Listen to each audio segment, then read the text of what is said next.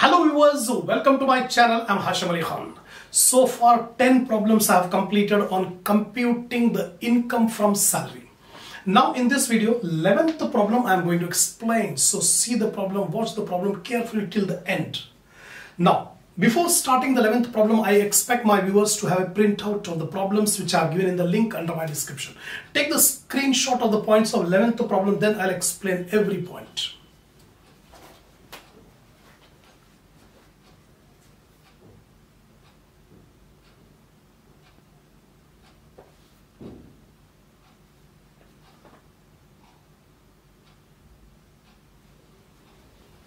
Now, the following are the income particulars of Sri Devi Mohan for the previous year ending 31st March 2022. So, net salary received 6,47,250. This is the net salary received after making the deductions. What are the deductions? Deductions from salary. Contribution to CM Relief Fund 100% deduction 1,000. Premium on group insurance scheme 1,200. Income tax TDS 26,000.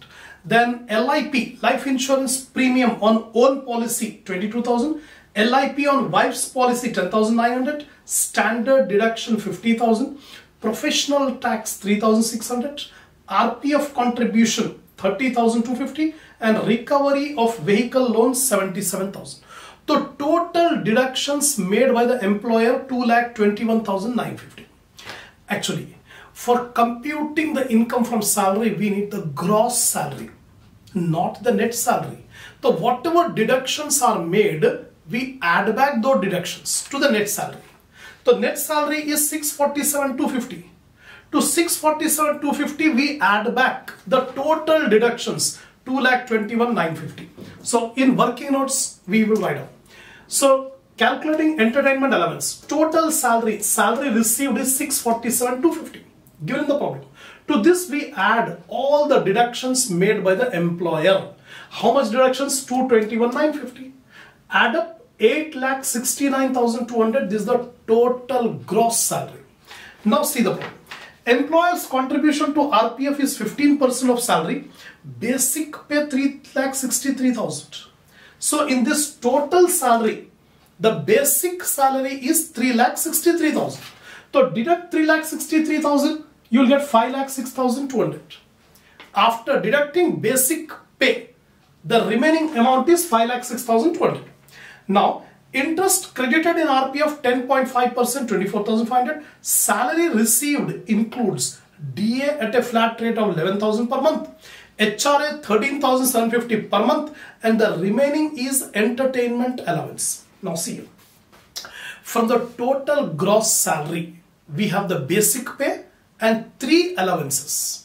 The 3 allowances are dearness allowance, house rent allowance and entertainment allowance, in which DA and HRA are given. Entertainment allowance is not given, and it is we have to find out the entertainment allowance, and the remaining balance is entertainment allowance. He is living in his father's house for which no rent is paid. When he is living in a house for which there is no rent, so no HRA exemption will be allowed. Actual HRA received is fully taxable. Now again, coming back to the problem, here total salary received is 647,250. We have added the deductions. Total, from total, deduct the basic pay. Basic pay 3,63,000. So remaining 5,06,200, in which 3 allowances are there. 2 allowances are given. The dearness allowance 11,000 per month into 12 given in the problem, 1,32,000 deduct. Then HRA is given 13,750 per month into 12, 1,65,000. So remaining amount is the entertainment allowance.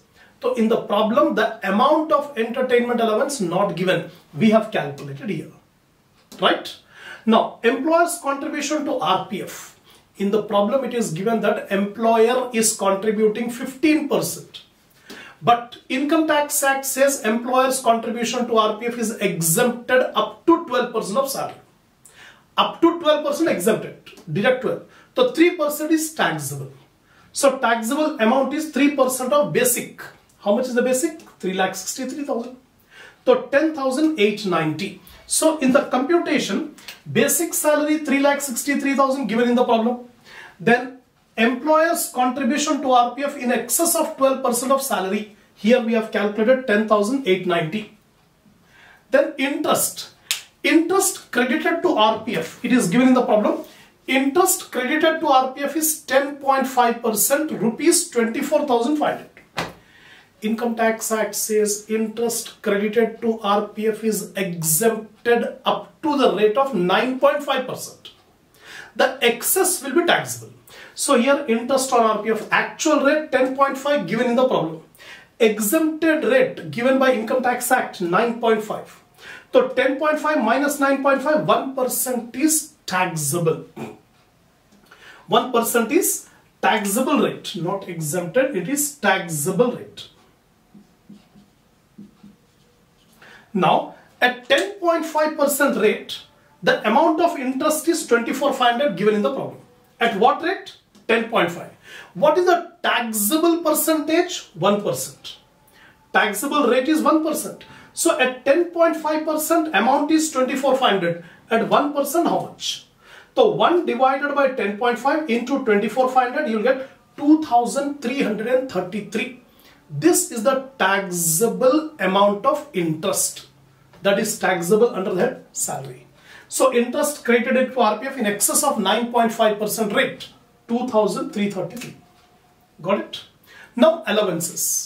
Allowances, dearness allowance is given in the problem 11,000 per month into 12, 1,32,000.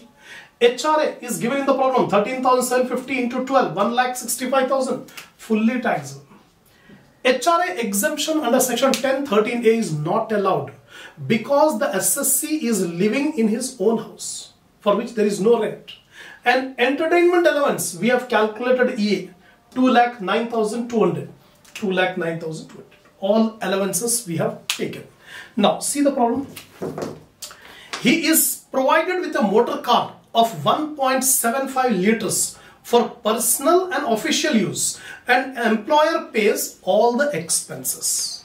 Motor car is a taxable perquisite for specified employees.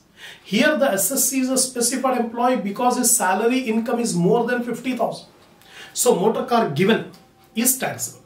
1.75 liter means it's a big car. In the theory video I have explained you up to 1.6. Up to 1.6 liters it's a small car. Over 1.6 liter it's a big car. The engine power, if it is more than 1.6, big car. So in our problem it is a big car. A big car is given by the employer to the employee for both personal and official use, and all expenses are paid by employer. In that case the value of the perquisite is 2,400 per month into 12. So here I have given in working note, motor car, the engine capacity of the car is more than 1.6 liters. Hence car will be categorized as big car. It is used partly for official and partly for personal, and all expenses are paid by the employer. Hence the value of the perquisite is 2,400 per month. So 2,400 per month into 12, you will get 28,800. The value of motor car perquisite is 28,800. That's all. We don't have any other item. Take the total. The gross salary is 9,11,223. That is the gross income from salary. From that, deductions under section 16, standard deduction under section 16(1)(a), least of the following two: gross income from salary or 50,000, whichever is least, 50,000. EA deduction will not be allowed because the SSC is a non-government employee. Only for government employee EA deduction is available. Here non-government, no EA deduction. Professional tax paid. In the deductions you can see professional tax is paid 3,600. 3,600 professional tax paid. Income Tax Act says if professional tax paid is there, it will be allowed as deduction. It will be allowed as deduction, whether it is paid by employer or employee. If it is paid, it will be allowed as deduction. 3,600. So total 53,600. Deduct 53,600, 8,57,623. This is the income from salary. House rent exemption is not allowed because the SSC is living in his own house. That's all. So this is the end of problem number 11.